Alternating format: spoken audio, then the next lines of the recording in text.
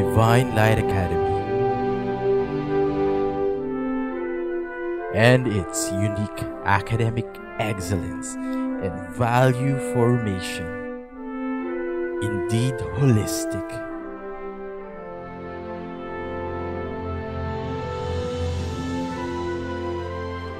Touching lives of more than thousands of learners.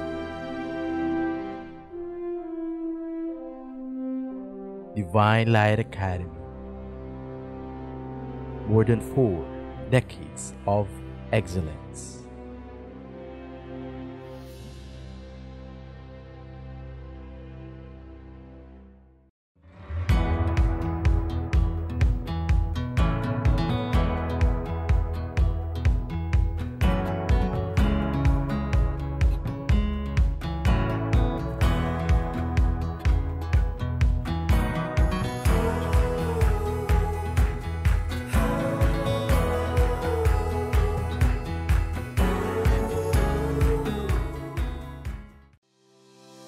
History of DLA Senior High School.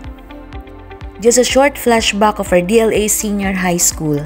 Following the nationwide rollout of the senior high school in June 2016, our school opened its doors to our first grade 11 students, composed of 67 students from the 3 strands of the academic track, 18 ABM students, 7 HUM students, and 42 STEM students.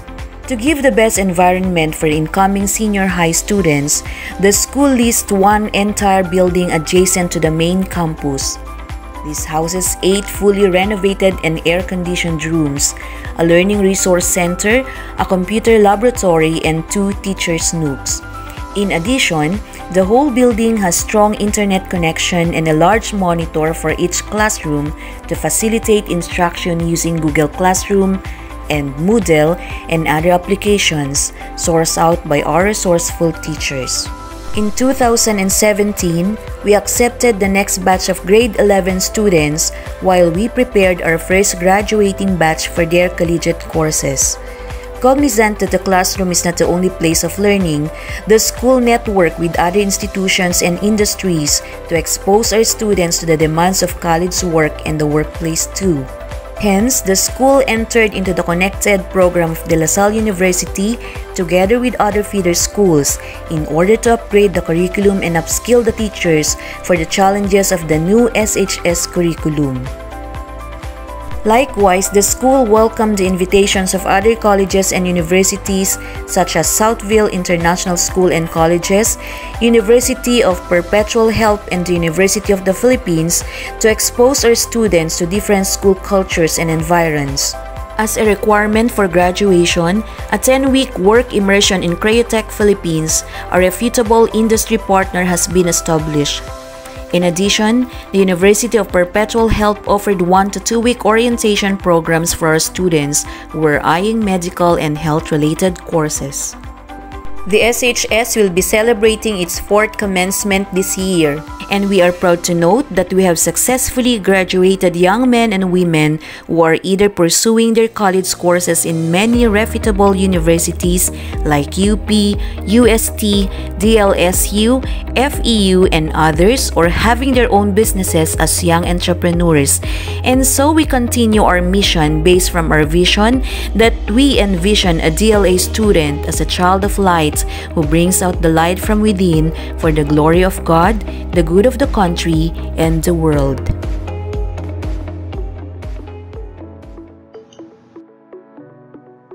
The senior high school department decided to use these 3 learning modes. First is the online face-to-face or synchronous learning, which we named the Synergy Group. It features the teacher facilitating learning and engaging learners' active participation using various technologies accessed through the internet while they are geographically remote from each other during instruction. In the pictures, you will see how Jamie, my student, and I are engaged in the learning process right at the comfort of our home. It follows a set class schedule. The table shows the fourth quarter schedule of grade 11 STEM. They start their day with a homeroom period where they get to meet with their classroom advisor. It lasts for 20 minutes. The day is divided into the AM and PM session. Each subject is allotted 3 hours each.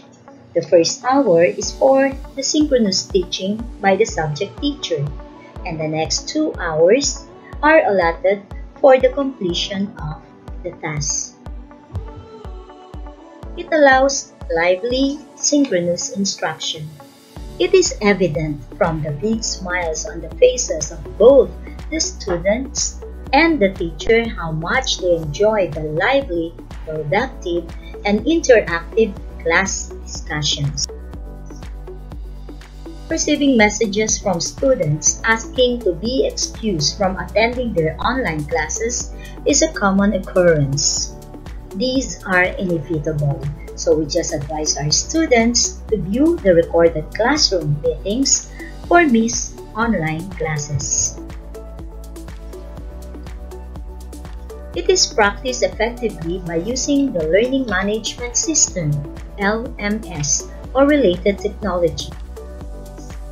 Learning Management System is a software that is designed specifically to create, distribute, and manage the delivery of educational content, where the teacher uploads online his or her lectures, videos, worksheets, quizzes in electronic form.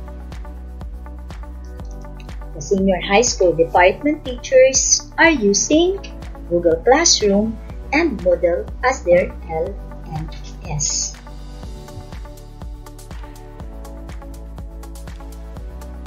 Learning Platform is a set of interactive online services that provide teachers, learners, parents, and others involved in education with information, tools, and resources to support and enhance educational delivery and management.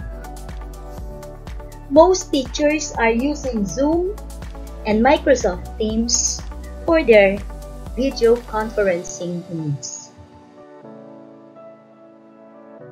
Good news!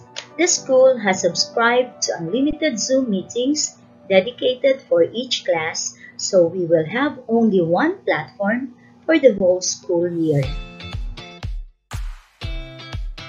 Another learning mode is the offline self-paced or asynchronous learning, which we call the integrity group.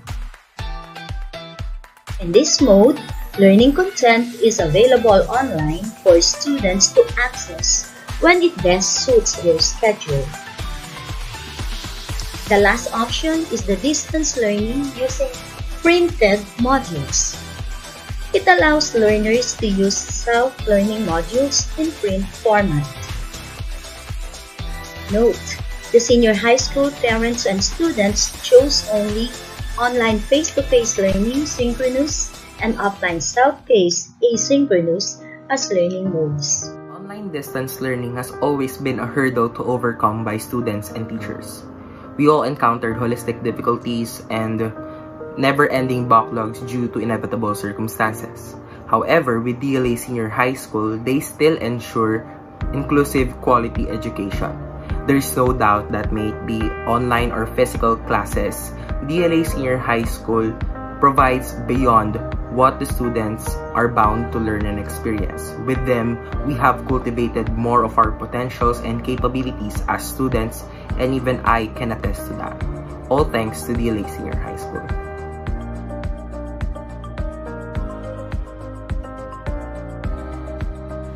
In my 10 years of studying in DLA, the Palaro has always been a staple for us Divinians. It was a week of celebration, fun, and games.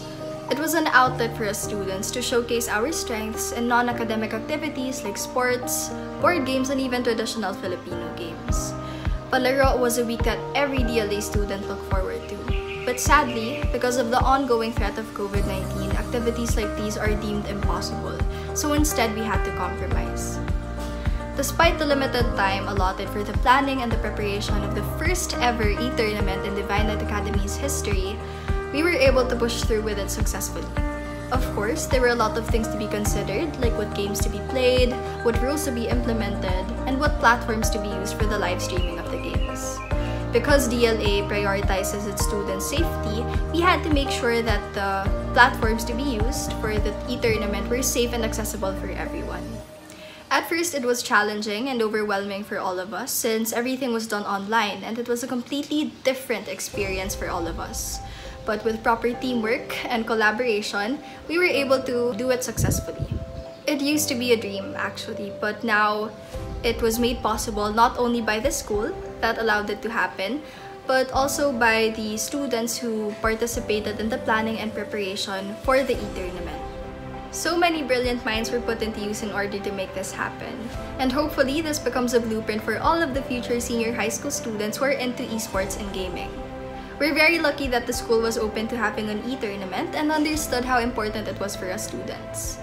The SHS e-tournament was a very fruitful experience for all of us, and it improved not only our leadership skills, but also our teamwork and collaboration skills. Good day everyone, my name is Janelle Jose, a representative of Group 5 from the section Grade 12 Hume's Benevolence, here to disclose a few significant details regarding the study we've conducted, which is entitled as Satisfaction Level in Virtual Education and the Academic Performance of Grade 12 Synergy Learning Group students.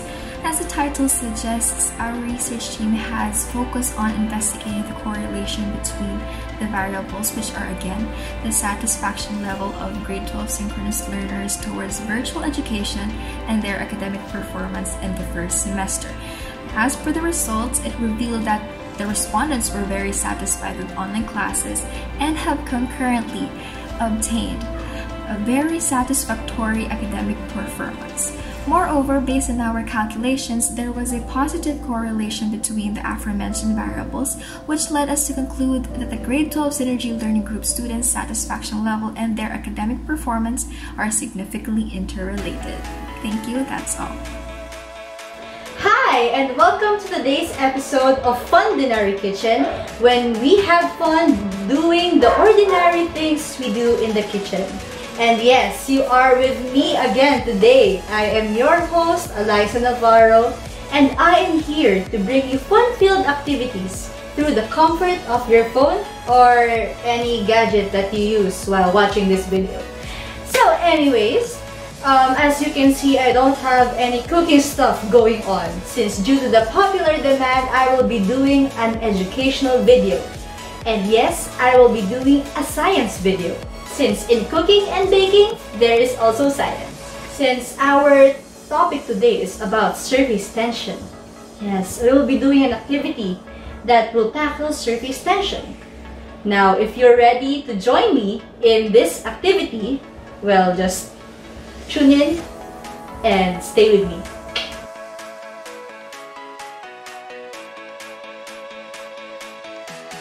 So for this activity, what we will be needing are a glass bowl and a glass bowl filled with water. Here we go. And then we will be needing a needle. Yes, this needle, this tiny little thing that we use to sew our clothes. And if necessary, we will also be needing tissue paper. So what will be our objective for today? So with this glass bowl filled with water, our objective is to let this needle float on the water. That will show us the concept of surface tension. So if you're ready and I'm also ready, let's go. So now I will zoom you in throughout the process so that you can see clearly what will going to happen. As you can see, there is our glass bowl and here is our needle. Now, let us make it float. Oops. Another try. I failed again. Another one. Still unsuccessful. How about we try to do it with the aid of our tissue paper? So we'll put a tissue paper on top and then we will put our needle on top of the tissue paper and then we will push down the sides of the tissue paper without touching the needle itself. Oh my goodness.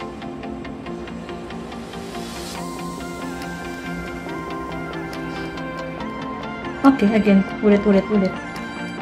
Now, put this tissue paper on top. It's there. And then we will be putting this needle on top also. Now, we will push down the sides of the tissue paper without letting it affect the needle. So, slowly does it.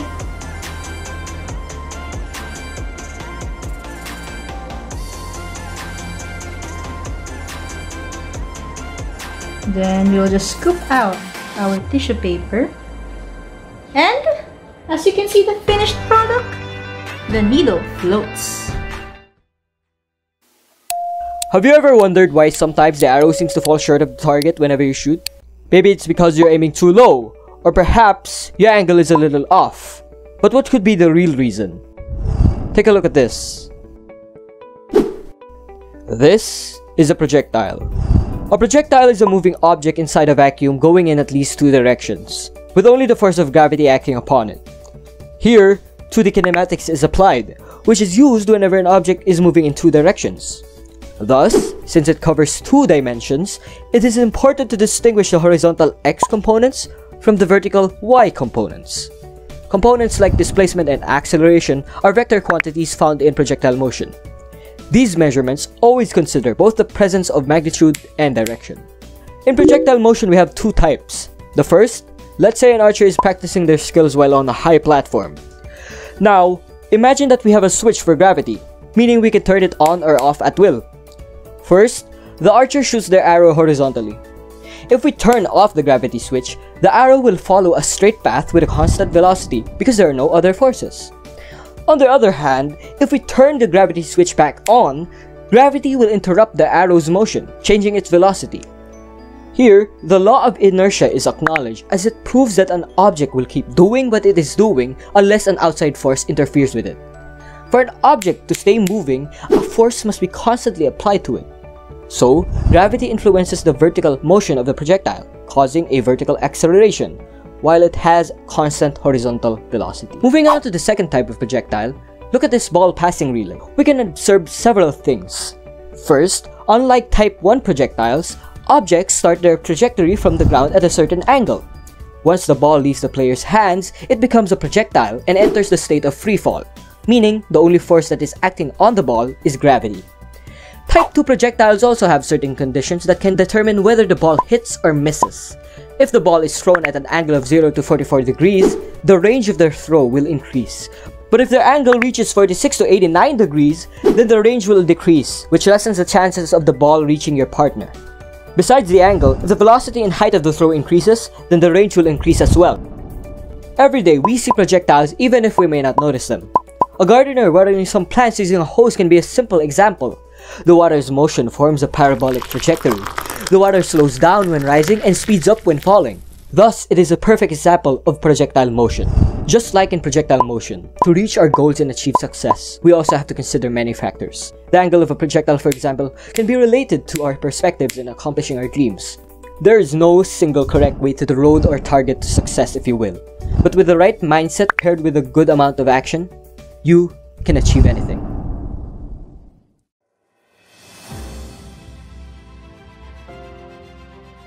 Hi, I'm Chad.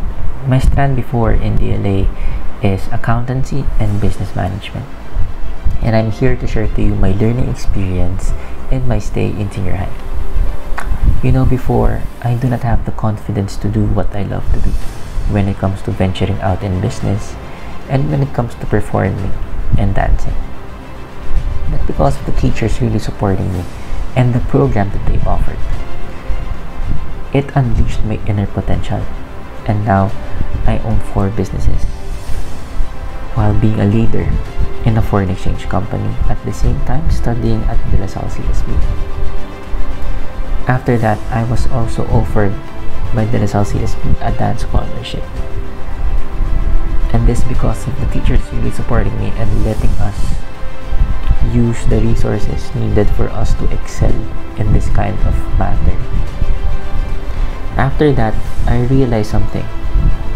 The teachers really do invested on us at DLA. Teachers are really fully equipped in the knowledge that they teach. Because I realized after I graduated, as I transferred in De La Salle, I already ranked 1 in economics and top 2 of my class. At the same time, being a consistent Dean's Lister since the day I started in De La Salle until today, which I'm already graduating already. Overall, my experience in senior high is a 10 out of 10 experience, and I'm so happy how it went. Thank you for the teachers and staff. My senior high school experience is making my college life so far easier. In my GE courses, most of the topics that we are now having are already taught during senior high school. That is why I look back on some of my notes for additional references for my papers and other requirements. Studying senior high school at Divine Light Academy, on the other hand, has helped me not only with my academics, but also with how I cope with the heavy load of requirements at UP. Although there are times that I still get sleepless nights just to finish a requirement, I still do my best to manage my time wisely, just as how I was trained during senior high school. Lastly, DLA SHS amplified my leadership, communication and arts prowess, and intellectual skills, which I now bring at UP and the organizations I am a member of. Overall, DLA SHS has pushed me to my limits.